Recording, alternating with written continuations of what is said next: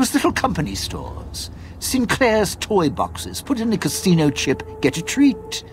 Like you're some dog doing tricks. Take any of the casino chips, put them into the machine, and you'll get something out. A snack, a cola, something to mend a tear in your shirt. Sometimes you have to know exactly what to ask for. Other times, there's codes for, unconventional items. For emergencies. Yeah, well, machines like those weren't unusual before the bomb. Maybe to you they're amazing. To me, they're grifters without the personality.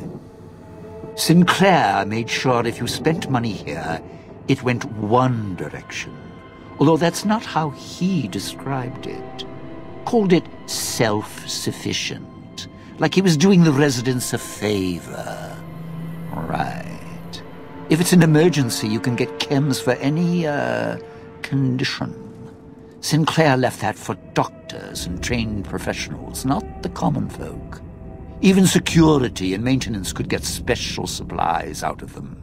Staff had codes on little cards they could use to unlock them. Around. Don't have much use for them myself. Not worth the risk to get them. I got all the basics covered as long as I have the chips to pay for them. I don't need much.